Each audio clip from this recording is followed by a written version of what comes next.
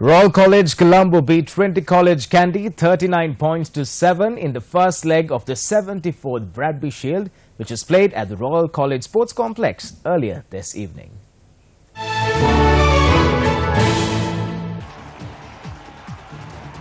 Royal College Colombo and Trinity College Kandy began their rivalry in 1920 as just an annual encounter between the two schools. Later in 1945, the then principal of Royal College, E.L. Bradby, proposed that the game be played as two legs. The encounter has been named the Bradby Shield ever since. Over the years, the two teams have locked horns for the Bradby Shield. Trinity College Kandy has won the most number of games, winning 39, and Royal College Colombo winning 32.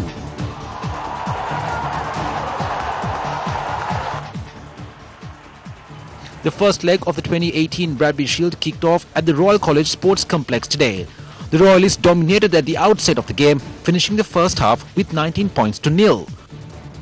Royal College Colombo added 20 more points to the board in the second half, while the lads from Kandy managed to score just 7 points. The final score of the game was 39 points to 7 in favour of Royal College Colombo.